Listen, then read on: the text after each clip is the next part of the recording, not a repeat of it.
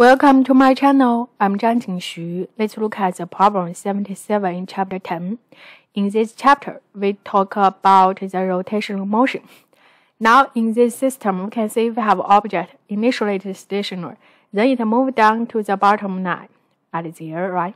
First one, we need to find the linear velocity for this object. What quantity is given? The mass of the object, radius of object, angle theta, and the distance it covered. So for this one, it's simple. We just consider the energy is conserved. So initially, the energy is mg d sin theta. Of course, because initially it is there, and this length is d, and this is angle theta. So distance from the initial position to the reference point is d sin theta, right? So the initial potential energy mg d sin theta. Finally, when the object reaches to this position, the potential energy is 0. We only consider the kinetic energy, including the linear kinetic energy and rotational kinetic energy. And then, this I momentum of inertia for this object can be get by mass times r squared. You can check your textbook. And then the omega is angular velocity. So the relationship between v and omega is in this function.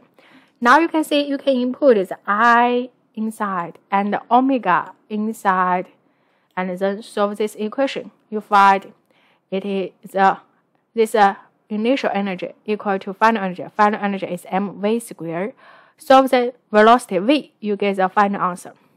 The second part is ask you to find the total kinetic energy at the final position, right, at the 0. As we talked about, the energy is conserved. So at the final position, the kinetic energy equals the initial position potential energy, mg d sin theta.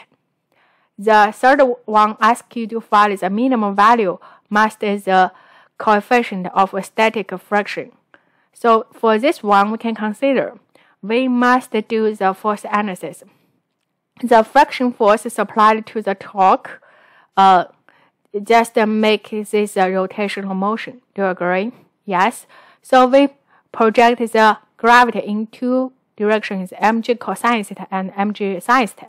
Then we consider Newton's second law. First, at this vertical direction, we have F1 minus mg cosine theta equal to 0 because acceleration is 0.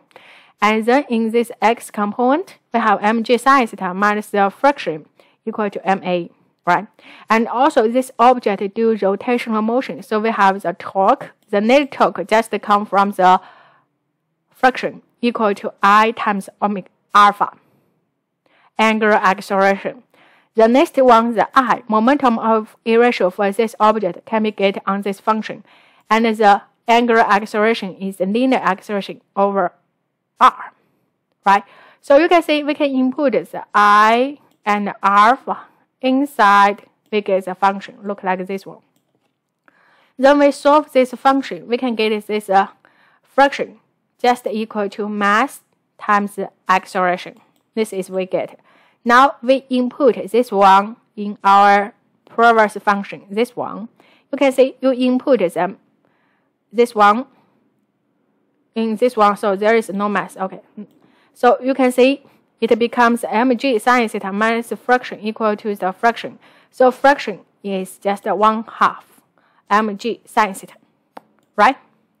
Now we get the friction. Can you find the minimum values of coefficient for static friction? Sure, because we know the friction must be smaller than the mu s Fn, right?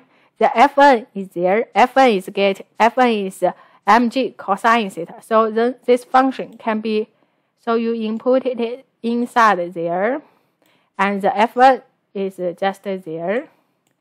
You get the function look like this one, and solve the mu s, you get the final answer. Thank you.